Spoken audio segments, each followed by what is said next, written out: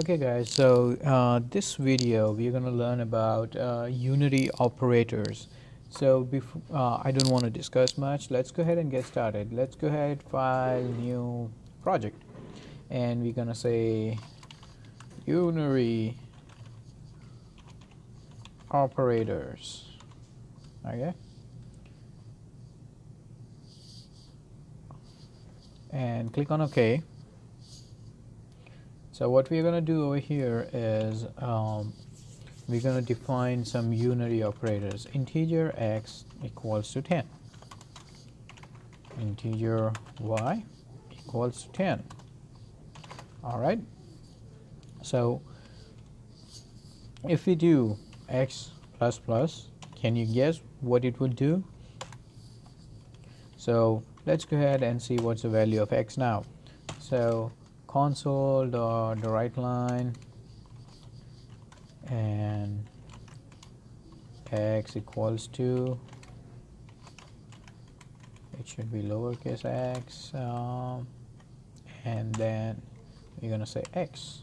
Okay, let's go ahead and debug. Start without debugging. You see x plus plus, what it did, it did add 1, value 1 to the value of x. That's what it did. So that's done by x plus plus. You can do plus plus x. That's going to do the same thing, but there is a difference, and that we are going to see in a minute. So let's go ahead and see debug. Start without debugging. There we go. It's 12 now. Let's go ahead and try to do it with y, but this time what we're going to do, y minus minus.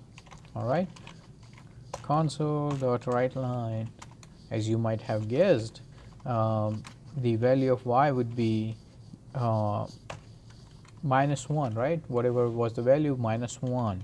It just decreased the value of y by 1. So let's go ahead and check it. Debug, start without debugging, and here you can see y is 9 now. And again, you can do the same thing with y also. You can do y minus minus or minus minus y, and let's go ahead and check it again. All right, that looks good. Now,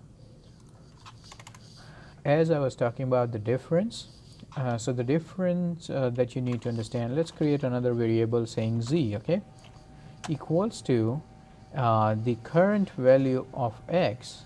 Let me comment and put the value of x. When we see x equals to 12 now. Okay, if you want to check again, we can now this one, debug, start without debugging. It says, okay, we have an error. Let's remove this for a minute.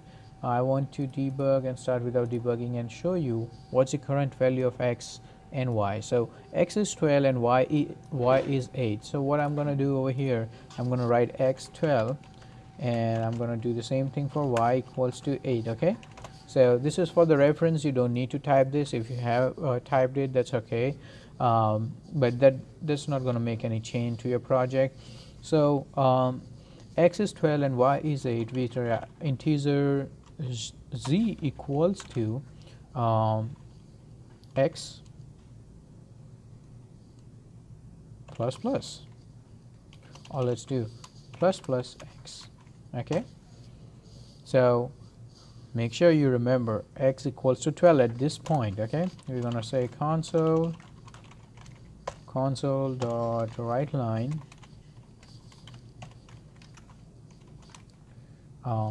z equals to 0, and we're going to say z equals to z. Yeah, we're going to display the value of z. Let's go ahead and debug. Start without debugging. What it did was it added 1 to x and then stored the value. So here how you can read is there are two operations that were performed over here. Was first x plus 1, okay, x plus 1, and then after that what it did was z equals to x. That's all it performed. You don't need to write this. I'm going to delete this so there is no confusion, but it added 1 and then it assigned the value to z. Now let's do it the other way. We can write z equals to x plus plus. Okay, console.writeLine, and then we're going to display the value of z again. Oh, z equals to 0.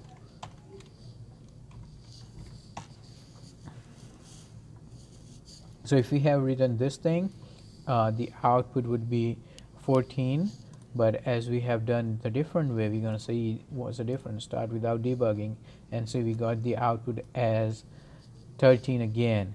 But if we display the value of